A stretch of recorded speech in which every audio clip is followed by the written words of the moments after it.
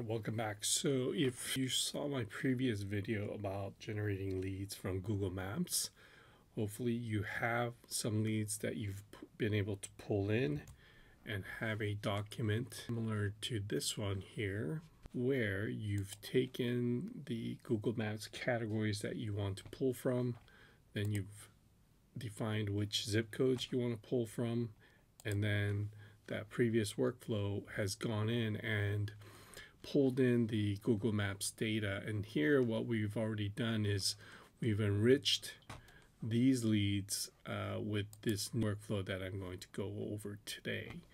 And so what we're doing here is, as usual, we have our trigger. In this case, it's just a manual trigger. I think this can be very easily tied into that previous workflow so that you can automatically trigger this enrichment workflow for the leads that you're pulling into Google Sheets. So what we're doing here in the settings, we're defining what the URL of the Google Sheets document is, as well as the sheet name for the results. And so that's very straightforward. As I here in this document, that's the URL and the sheet. We're going to go get the results. And I've set some filtering here where I want to make sure that the status is empty so that I know that that row available to be enriched, and then that there is a website URL available for that lead. So if there doesn't work, then it'll just skip that.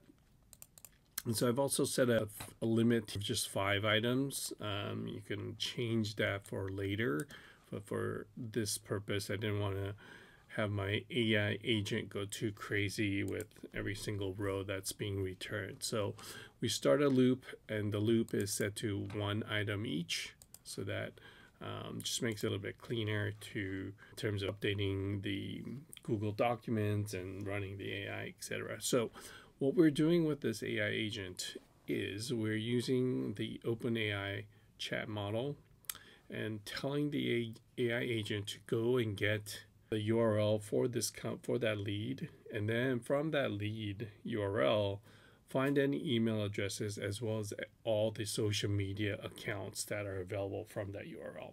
So once I open up here, you guys can see that you're finding email addresses. Very cool that we have the HTTP tool available as one of the tool sets for this agent. It's going to go out, grab those links.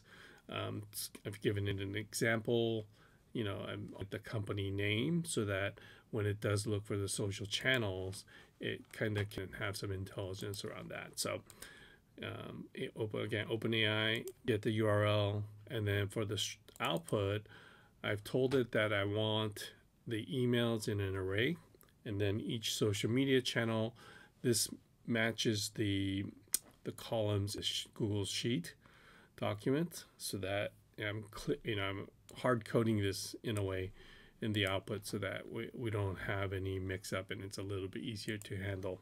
I'm setting the output, which means that we're just setting so that it's again the follow-on nodes know which data to use. So it's a little bit more of a data management node, and then ultimately we'll go and update the row data that it finds, and if it fails, then it'll have a fail status on this column here in this document. You can see that this says enriched.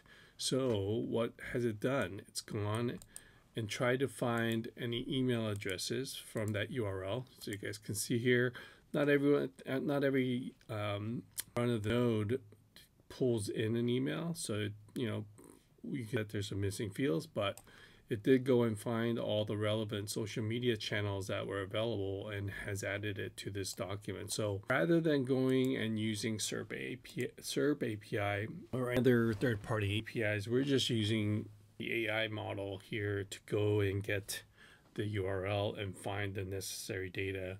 Previously, if you want to do this, you'd do a lot more parsing of the HTML that's pulled in, but this is doing it very simply, very quickly. And once you have a list of leads, whether it's from the workflow that I've shown you guys that pulls from Google Maps, or you have a different list, this can be a very quick and easy way for you to be able to add email addresses and social media channels to the list of leads you have.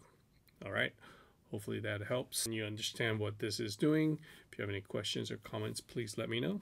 And we'll see you guys in the next video. Thanks for watching. Bye.